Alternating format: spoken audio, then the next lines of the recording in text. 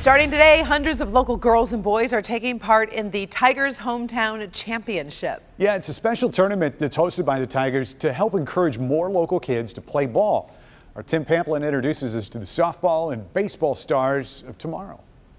Here at U of D Mercy softball diamonds, some young girls warming up, going through the paces as part of the 21st annual Detroit Tigers Foundation Hometown Championship. It's a chance for high school students to get to meet some of the faculty and current students to learn about playing softball at college. She's got it. She loves it.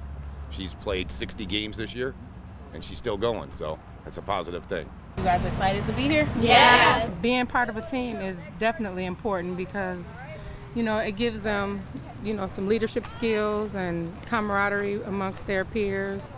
The camp runs all weekend at various locations around town, culminating in a championship playoff game down at Comerica Park. So from softball at University of Detroit, we zipped our way from the west side all the way to the east side, Martin Luther King High School along Lafayette Boulevard. And the young men are hard at work. It's not just parents watching on, it's also coaches and scouts.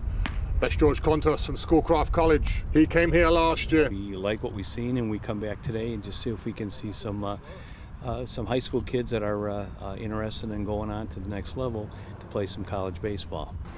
Parents tell me this is an important part of raising their children. Get them involved in sporting activities.